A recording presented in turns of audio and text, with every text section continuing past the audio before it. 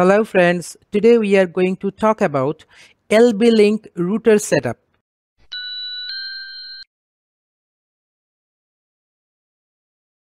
First, you have to switch on and connect your router primarily to your device, and then you have to fire up any available browser and you have to type in there 192.168.16.1.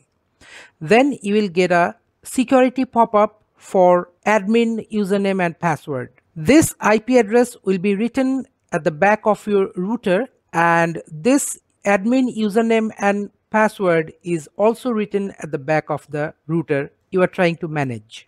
Now you have to put your admin username and password here. You can of course change this afterward. Then you will be redirected to the home page of the router management console. Here you can find several tabs like quick setup, operation mode, network, wireless, firewall, virtual server, QoS means quality of service, management, reboot, etc. And each and every tab has its own sub tab. The first tab is quick setup tab. Here you can find the quick setup menu. You need to read the instruction carefully for correct setup procedure. Here, if you click on the next, you will be redirected to the connection setup menu, that is DHCP, static mode, PPPoE, L2TP, PPTP or 3G. You can select any of these connections according to your ISP. If you have a dynamic host control protocol type connection, you have to select the DHCP connection.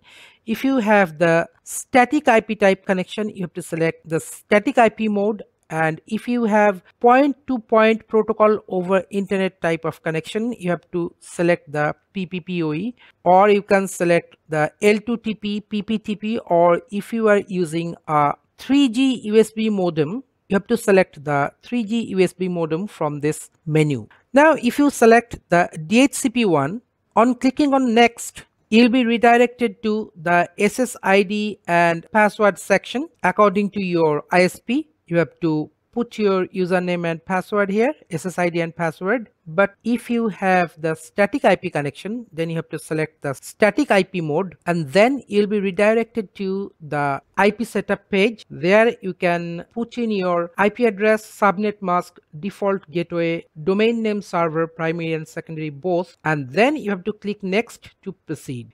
If you are using a 3G USB modem, 3G or 4G USB modem, you have to select the 3G connection and then you have to click to the next. And then you have to select the ISP from the drop down menu. Loads of ISP is listed here. And then you have to fill in all the pin code, access point name, dial number, username, password according to your USB modem requirement. Now, if you go to the operations mode in the next main tab, you will find the operation mode in bridge mode, gateway mode, and access point client mode.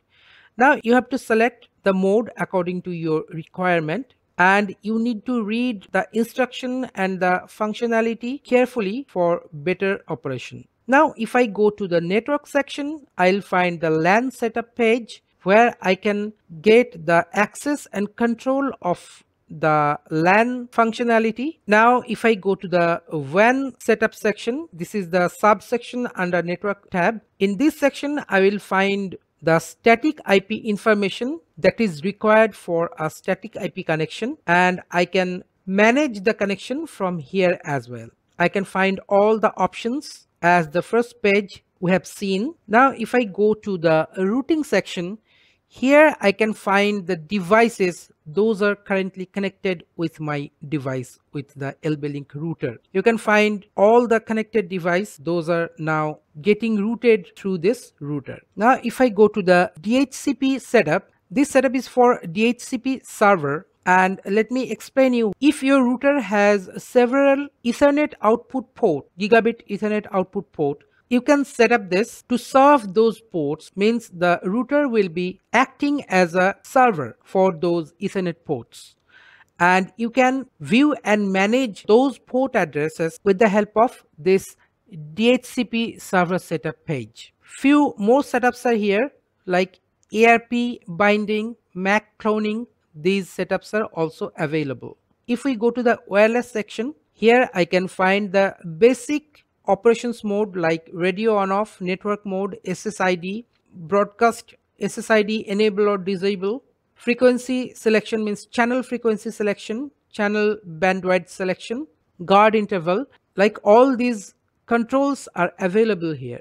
Now let me show you what happens if I switch off the radio, because you can see the radio is switched on here. Radio means the transmission of this router. Now if I switch off the radio, means the transmission of this router, let us see what happens. You can see it is immediately disconnected. Means the router is not transmitting any kind of Wi-Fi signal.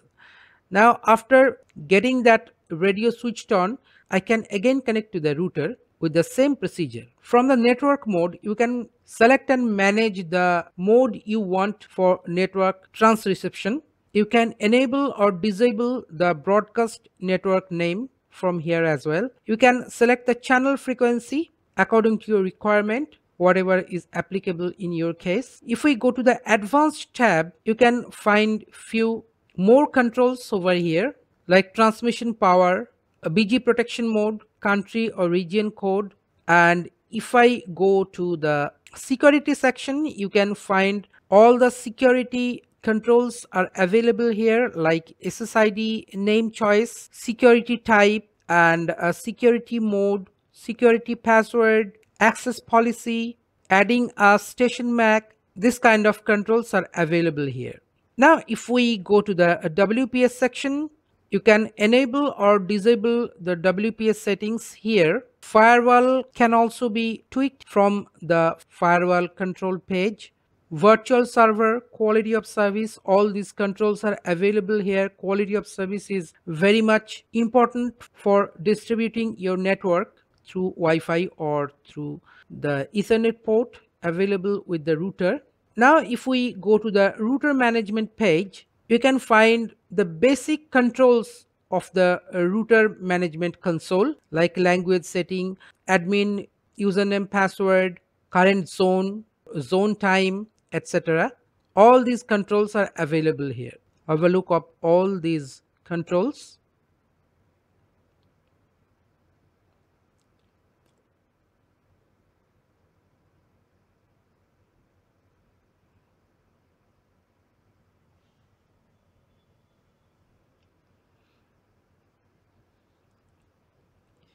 You can view the statistics, you can view the router statistics from here. This is the system log.